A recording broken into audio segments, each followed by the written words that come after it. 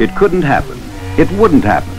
But for the sake of illustrating some constructive and destructive ways of handling marital conflicts, let's suppose that there's an argument going on at the Adams house, and that there's an identical argument going on at the same time over at the Kings. Let's listen in on both couples for a moment. Seems you're the boss and I the employee. I know I'm wrong. Thanks for reminding me. Can't get along. You don't have to be such a C-U-N-T. With both the Canes and the Adamses, it's clear that there is much more involved here than the disagreement over money. Such vitriol, and then you walk away. You're rolling this, you tend to underplay. Say you're faithful, and then I watch you stray. You're P-I-C-K.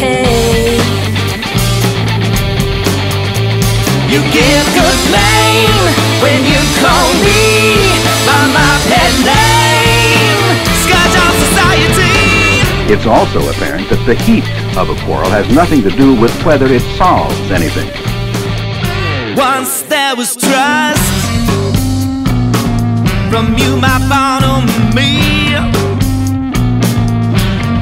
Now I can't leave without the third degree.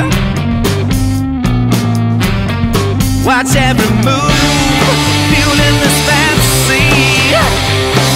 T-W-A-T. Apologize, then bring me a bouquet. Romance flowered, then began to decay. You say lie down and call that foreplay such a D-I-C-K. You give good shame and don't call me by your pen names. She'd hear the chivalry.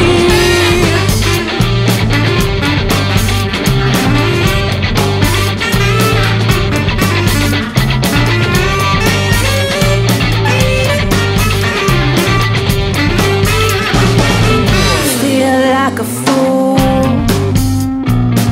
for being so misled. Want you to hurt, and you would like me dead.